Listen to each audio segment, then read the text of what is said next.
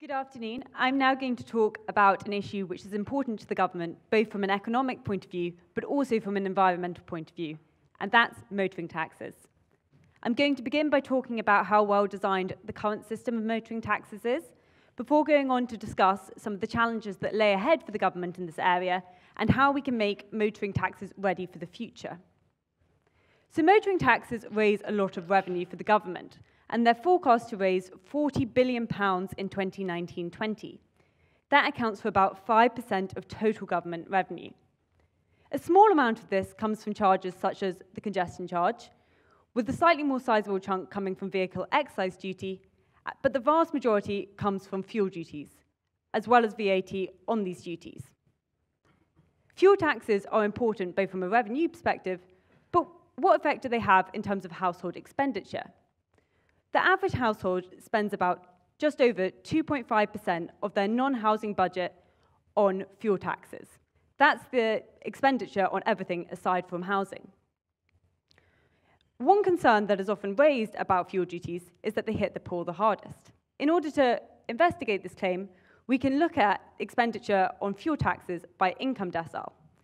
What we see is that across the income distribution, households spend between 2 to 3% of their non-housing expenditure on fuel taxes.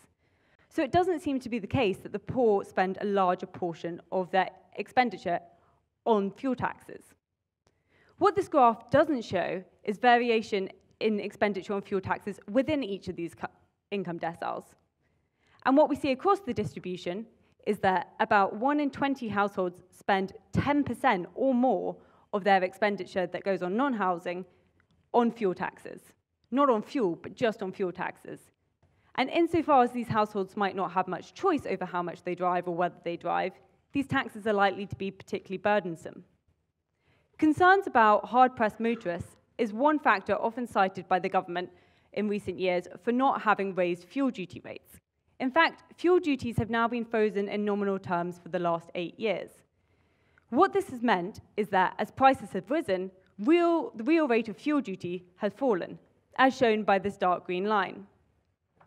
This is rather different from the plans laid out by the Labour government and then inherited by the coalition government as set out in their June 2010 budget, as shown by the light green line.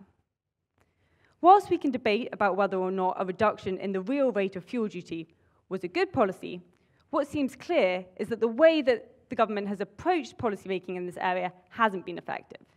And that's because this freeze was never laid out in advance, but rather successive governments have either delayed or cancelled planned increases in fuel duty rates, always maintaining that they will increase rates the next period, only to scrap those plans when the next period comes along, as shown by each of these grey lines which represent successive government plans. The failure of fuel duties to keep up with inflation has meant that the amount of revenue that the government now raises is about 5.5 billion less than it would be if rates had stayed at the same level as they were in 2010, and an additional just over 5.5 billion pounds lower than if rates had been increased in line with the plans laid out by the Labour government. The freeze in fuel duties has been one factor which has led to a decline in the amount of revenue that the government gets from fuel duty as a share of national income, as shown by this line. The other factor which has driven this has been improvements in fuel efficiencies of cars. This means that a car needs less fuel to make the same journey. This decline in revenue from fuel duties is forecasted to continue, where the speed at which this takes place will depend on how quickly cars improve in their fuel efficiency, as indicated by these two scenarios, as well as the government's approach to fuel duty rates going forward. So these lines represent the scenario where fuel duty were to be uprated in line with RPI inflation, as is the government's stated policy. However, if it were the case that they were to keep fuel duty rates frozen, as they have for the last 8 years, instead of finding fuel duty revenue somewhere in between these two lines in 2030, we'd find it somewhere in between these two crosses instead. Looking forward to the longer term, fuel duty revenue is expected to decline and completely disappear much faster than even this graph would suggest. And that's because the government has now committed to ending the sale of all new conventionally fueled cars by 2040, with a view to achieving its net zero emissions aim by 2050. What this means is that petrol and diesel cars will no longer be on the road, and therefore fuel duties will ultimately completely disappear in the next few decades. This is a fiscal challenge for the government, who must consider how they want to make up this shortfall. But it's more than this as well. It's also an economic and social challenge, and that's because there are good reasons to want to tax motoring more than other activities. And that's because motoring has wider costs to society, be that congestion or greenhouse gas emissions.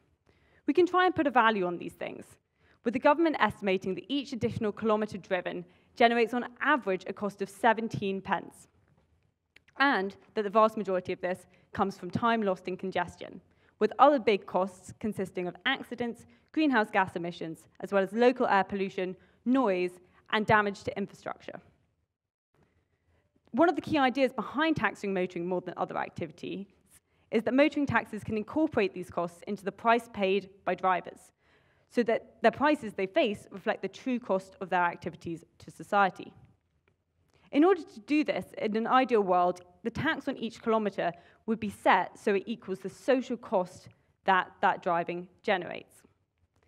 In order to do this well, this would require taxes to vary as much as the social cost that driving generates, with some costs, particularly the larger costs of motoring, such as congestion, varying dramatically in ways that current taxes don't, particularly with when and where people drive.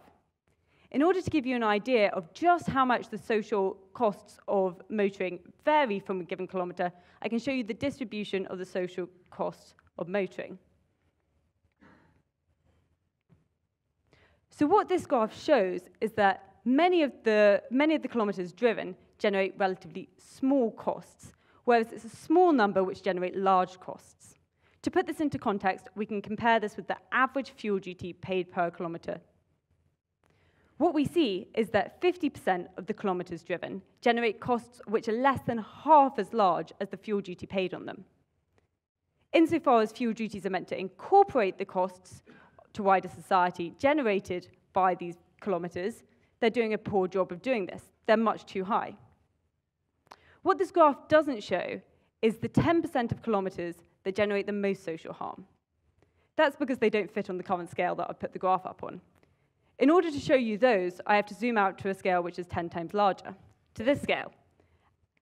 And the social harm generated by these 10% of kilometres is shown by the dotted line. Looking at this, it's probably unsurprising that 60% of all of the social costs generated by motoring is generated by just 10% of the journeys made, of the kilometres driven. These social costs are going to be very poorly targeted by fuel duties. That's because they're largely generated by congestion and people driving in very busy places at very busy times, whereas fuel duties can't vary according to when and where you're driving. So how well is the current system of motoring taxes designed? As I've said, fuel duties are poorly suited to targeting congestion and other more variable costs. But even if this is what they were trying to achieve, they're set too low. This is because the average total social cost of a kilometre driven is almost double the amount of fuel duty paid for that to drive that kilometre. Fuel duties are, however, well suited to targeting the costs of emissions. That's because fuel consumption, as with fuel duties, are both proportional to emissions, and therefore it can directly target these costs. However, if this is their aim, they're set too high. That's because the average fuel duty is almost 6 times higher than the social costs generated by both greenhouse gases and local air pollution combined. What about other taxes on motoring? Well, 2 of the other taxes which are often talked about in the context of targeting the social costs of motoring, particularly emissions, are vehicle excise duty and company car taxation. Vehicle excise duty consists of an annual tax levied on every vehicle registered for road use. The first-year charge is linked to the car's CO2 emissions band, with more emitting cars paying higher fees. Subsequent year charges are flat rate, although alternatively fuel cars pay slightly less and electric cars are exempt. Company car taxation refers to taxes levied on the provision of company cars as part of an employee's remuneration package. These cars are subject to income tax and national insurance contributions, where again the rate depends on the CO2 emissions band that the car sits within. Although both of these taxes are designed at trying to reduce total emissions that cars generate, they're not well targeted at discouraging emissions at the point of use. That's because the amount you have to pay in no way relates to how much you use your car, and therefore doesn't relate to the social costs that your driving generates. If that's what we're trying to achieve, fuel duties are still the best targeted tool for that. That's because they provide the strongest incentives for those who drive a lot, and also provide these ongoing incentives to drive less, because they're not upfront charges. What both vehicle excise duty and company car taxation do achieve is they provide an incentive for people to buy cars which are lower emissions by making it cheaper. However, if this is what we want to achieve, this is even better targeted by a tax at the point of purchase, which would provide a better incentive to buy clean cars. This would be akin to the current first-year charge of vehicle excise duty. So going forward, we've seen that none of the current motoring taxes do a great job at targeting the social costs of motoring. We've also seen that fuel duties will disappear in the next few decades if the government is to achieve its environmental commitments. Ultimately, the government could replace this revenue by taxing other activities, but we've seen that there are good reasons to want to tax motoring specifically. So one solution could be introducing a simple tax per kilometre driven.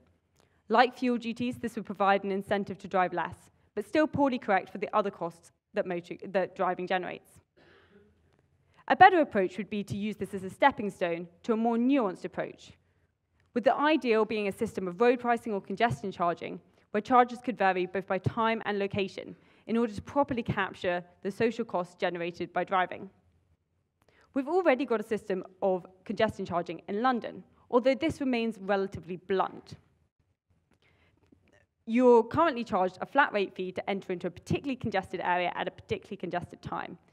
But once you're within the zone, there's no ongoing incentive to drive any less. So if you've driven here today, for example, you might as well drive around as much as you want. It's not going to affect how much you have to pay.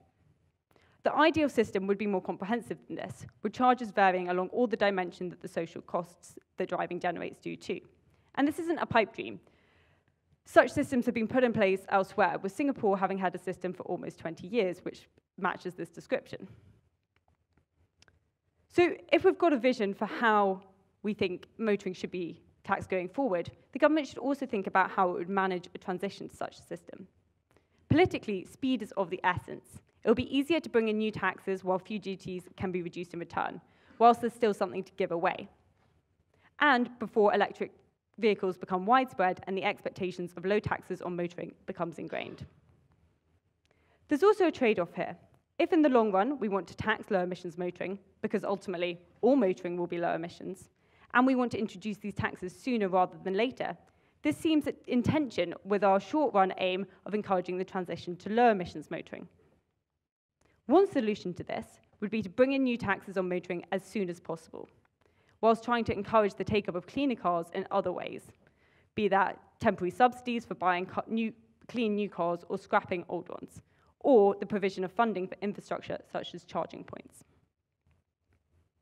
To summarize, the government must rethink how it taxes motoring. This is because revenue is disappearing and will continue to do so over the next few decades, and also the current system of motoring taxes poorly target the social costs that driving generates. We've laid out what the ideal system would be, and that would be a system of road pricing where charges vary by time and place. However, the government should think carefully about how it would manage the transition to such a system, with there being a benefit to starting as soon as possible, and there being a need to use other tools to encourage the take-up of cleaner cars. The government might take a different view, but ultimately it needs a plan. It needs to lay out its vision for how it wants to tax motoring in the long run and how it wants to get there. Thanks.